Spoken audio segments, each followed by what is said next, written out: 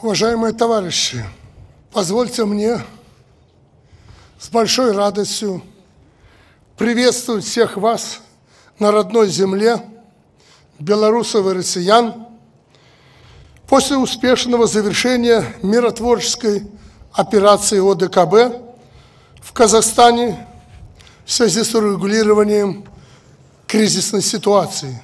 Вы показали всем, что с нами воевать опасно. Более того, невозможно. Договору о коллективной безопасности в этом году исполнилось ни много ни мало 30 лет. Этот военно-политический альянс начал формироваться практически на руинах советской системы безопасности и через 10 лет превратился в амбициозную международную организацию. Какие страны отказались от продления договора и что происходит в ОДКБ сейчас? За что критикуют и ставят в пример организацию? И почему ОДКБ никогда не станет аналогом НАТО? Давайте разбираться. Договор о коллективной безопасности был подписан в Ташкенте 15 мая 1992 года. Подписи под ним поставили лидеры Армении, Казахстана, Кыргызстана, России, Таджикистана и Узбекистана. На следующий год к договору присоединились Азербайджан, Беларусь и Грузия. После завершения процедур национальной ратификации 20 апреля 1994 года договор о коллективной безопасности вступил в силу. Ключевая 4-я статья договора гласит: если одно из государств подвергается агрессии, то это будет рассматриваться как агрессия против всех участников договора. Страны обязались в таком случае предоставлять партнерам необходимую военную помощь и поддержку. Но на практике оказалось, что все далеко не так просто. Об этом чуть позже. Договор был заключен на 5 лет с возможностью продления, и в 1999 году его участники подписали соответствующий протокол. Все, кроме Азербайджана, Грузии и Узбекистана. Они решили сконцентрировать свои усилия в ГУАМ, созданной ими Организацией за демократию и экономическое развитие. Ее целью была интеграция в европейские и евроатлантические структуры, в том числе НАТО. Но со временем деятельность ГУАМ сошла на нет, что не скажешь про ОДКБ. В 2002 году договор о коллективной безопасности, который до этого представлял собой по сути региональное соглашение, стал приобретать очертания международной организации.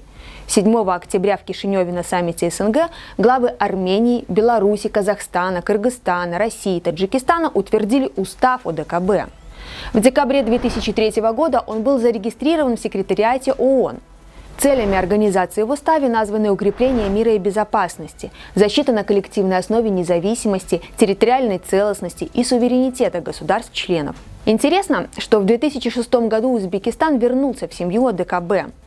Напряженная внутриполитическая ситуация и обострение на этом фоне отношений с Западом заставили его искать союзников среди старых друзей. Но это членство носило формальный характер, и в итоге через несколько лет Узбекистан вновь покинул альянс. Официальная причина – несогласие со стратегическими планами на афганском направлении. Однако многие понимали, что дело совсем в другом. Александр Лукашенко не единожды обращал внимание на тройную игру Узбекистана и призывал его наконец-то определиться со своими целями. Сейчас же Ташкент занял более взвешенную позицию и взял курс на неучастие в любых военно-политических блоках. Почему ОДКБ нельзя сравнивать с НАТО? У стран Североатлантического альянса единая политическая направленность. Главные враги – Россия и Китай. Ради эфемерного противостояния в Европе появилось ядерное оружие, а в приграничных с Россией странах и в близости от Китая все новые и новые военные базы. Да, стратегия НАТО носит якобы оборонительный характер, но только взгляните на эти цифры. Комментировать их тяжело. После Второй мировой войны в 153 странах произошло более 250 военных конфликтов. 80% из них – дело рук США и их пособников по альянсу. То есть с момента основания НАТО фактически нет ни одного года, когда бы военные блоки не принимали участие в вооруженном конфликте в той или иной точке планеты. Иными словами, НАТО не сеет мир, а развязывает войны. Сама цель создания НАТО все объясняет. Держать СССР за пределами Европы, американцев внутри, а немцев в подчинении. Как есть. А вспомните об обещании альянса не расширяться на восток. Какой альянс, такие обещания. Давайте вспомним Югославию. Ведь реально это был первый случай в истории нашей, так скажем, современной истории, когда государство НАТО конкретно общими усилиями уничтожили одну из европейских стран. Просто-напросто. И это, наверное, был спусковой крючок, который показал сущность этой организации. И для всего мира стало понятно, что же в конечном итоге представляет собой НАТО. Что касается остальных моментов, то НАТО никогда не был оборонительным союзом. Он был оборонительным союзом частично, до того момента, пока существовал Советский Союз. После того, как распался Советским Союзом, говорить о НАТО как об оборонительной организации просто не приходится. Нельзя ОДКБ противопоставлять НАТО именно как противники. Мы не противники, более того, мы готовы к взаимодействию, к сотрудничеству с НАТО, и об этом говорилось в том числе на встрече глав государств 16 мая. Но, к сожалению, это только наша инициатива, это наше стремление, ответа мы от НАТО не получили, хотя видим, как развивается ситуация, и хотелось бы все-таки это взаимодействие организовать, потому что бывают ситуации нестандартные, тот же инцидент с ракетой в Польше, при отсутствии связи, взаимодействия даже между Россией и НАТО, мы видим, к чему это приводит. ОДКБ – более многогранная и сложная организация. В этом, кстати, не только ее преимущество, но и причина противоречий внутри блока. У каждого государства свои проблемы. Россия обеспокоена действиями США и их союзников, нацеленных на подрыв архитектуры международной безопасности. Беларусь беспокоит расширение НАТО и нарастание напряженности у западных границ. Казахстан, Кыргызстан и Таджикистан озабочены ситуацией в Афганистане, то есть на южных рубежах Центральной Азии. У Армении прямое противостояние с Азербайджаном. И когда личные интересы начинают давлеть над общими целями, жди беды. ОДКБ за свою историю неоднократно сталкивался с внутренним кризисом доверия. Кыргызстан трижды обращался за помощью к партнерам и каждый раз получал отказ. Это было в 1999 году, когда в страну вторглись вооруженные исламисты из Афганистана и Таджикистана. В 2010, когда произошел кровопролитный конфликт между кыргызами и узбеками. В 2021 во время жестокого вооруженного конфликта на границе с Таджикистаном. Я бы ничего не видел зазорного в том, чтобы, допустим, свои миротворцы, какие-то ОДКБ стали на этой границе, пока идут переговоры, пока там демаркация границ проходит, пока еще что-то решается. Ну, потренировались бы, никто бы там голову не потерял, никто бы не сложил голову, я считаю. Все было бы тихо, но, по крайней мере, мастерство отточили бы свое боевое, показали бы еще раз себя как-то. Кроме того, в том же 2010 году, по мнению Александра Лукашенко, ОДКБ могла бы вмешаться в ситуацию и предотвратить в Кыргызстане государственный переворот. Не ради того, чтобы спасти политическое руководство страны. Глава государства считал, что напрямую воевать против стран ОДКБ Запад не станет. А вот подорвать ситуацию изнутри, в том числе по арабскому сценарию, попытается. Что и подтвердили январские события в Казахстане. Их мы тоже коснемся. Но если не вмешательство ОДКБ в дела Кыргызстана можно объяснить отсутствием как таковых причин, мол, все события носили внутренний характер, то почему тогда организация не откликается на просьбы Армении? А ведь страна, на минуточку, находится в открытом конфликте с Азербайджаном. Война между ними в 2020 году унесла жизни 6,5 тысяч армянских и азербайджанских военнослужащих. Конфликт был заморожен при посредничестве Москвы. Но в этом году снова дал о себе знать.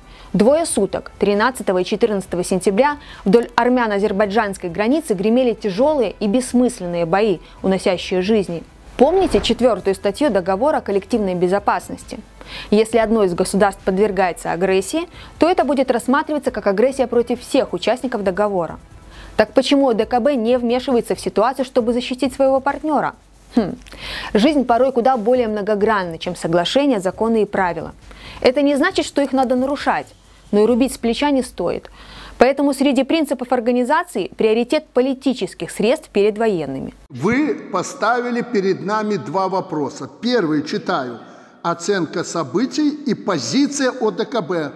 Вы потребовали от нас определиться с нашей позицией. Вы что, не знаете нашу позицию? Мы хотим, чтобы между соседними государствами был урегулирован конфликт мирным путем. Второй вопрос. Дайте дорожную карту по восстановлению территориальной целостности Армении. Какую дорожную карту?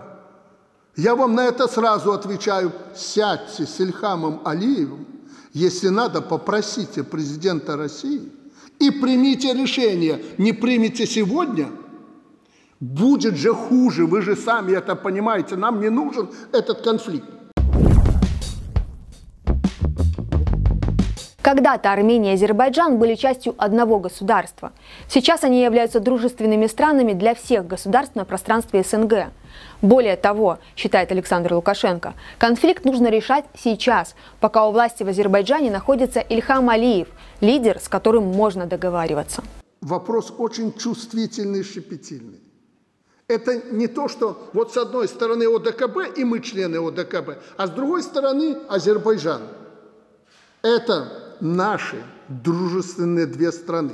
Я подтверждаю то, что сказано президентом Путиным, что и Армения, и Азербайджан – это родные нам государства. И в этом особенность ситуации. Это мы не можем не учитывать, поэтому ставить вопрос с одной стороны ОДКБ, вы с нами или нет, члены ОДКБ, а с другой стороны Азербайджан, нельзя.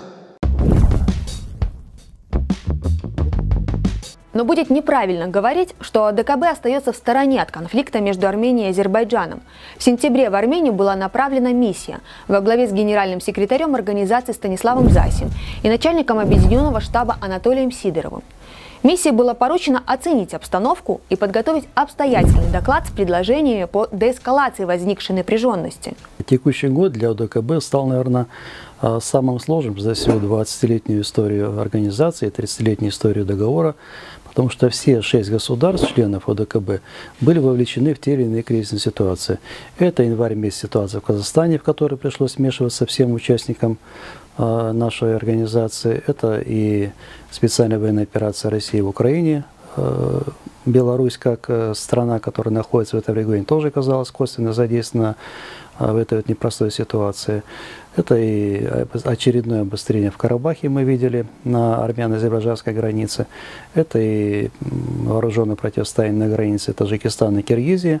То есть всем государствам приходилось решать вопросы обеспечения национальной безопасности, и все смотрели с надеждой на ОДКБ. По крайней мере, это касается Нагорного Карабаха, это касается противостояния между Киргизией и Таджикистаном. То есть все государства, исполнив свои обязательства в январе месяце в Казахстане, считают, что ОДКБ должно оказать помощь им и в других ситуациях. Всегда ли это правда? Наверное, не всегда, потому что, как сказал глава государства, по ситуации на армяно-азербайджанской границе вначале надо выполнить те решения, которые были достигнуты. И решать надо вопросы в узком кругу, то есть Азербайджан, Армения и Россия, то есть те страны, которые заинтересованы. И только уже после этого, в случае необходимости, выносить на какие-то другие уровни. Лишь однажды лидерам ОДКБ пришлось задействовать свои войска. В начале 2022 года в Казахстане вспыхнули кровопролитные протесты, и вечером 5 января Касым-Жомарт Токаев обратился к коллегам по ОДКБ с просьбой о миротворческой поддержке. Он объяснил ее действия в стране террористических банд, подготовленных за рубежом. Ночью председатель Совета коллективной безопасности, премьер-министр Армении Никол Пашинян, объявил, что организация направляет в Казахстан коллективные миротворческие силы. И уже 7 января в Казахстан прибыли первые подразделения. Главной целью миротворческого контингента ОДКБ стала охрана важных государственных и военных объектов, оказание содействия местным силам правопорядка, стабилизация обстановки и возвращение ее в правовое поле. И, может быть, сегодня есть смысл говорить о том, что именно началось развитие ОДКБ. После того, как, опять же, в текущем году было показано ее потенциальная возможность. Кстати, это было достаточно серьезным шоком для представителей западных элит, которые увидели, что на постсоветском пространстве имеется сила, способная решать задачи по обеспечению национальной безопасности государств, входящих членов. И это была серьезная демонстрация возможностей ОДКБ в рамках военной составляющей. Эта операция ОДКБ получила большой резонанс. Западных партнеров поразил не столько ее масштаб, сколько решительность президентов и оперативное развертывание сил. Оказалось, что сформировать за сутки группировку военно-транспортной авиации из 80 самолетов и за пару дней перебросить в Казахстан более 2000 военнослужащих и 250 единиц техники из 5 стран для ОДКБ проще простого.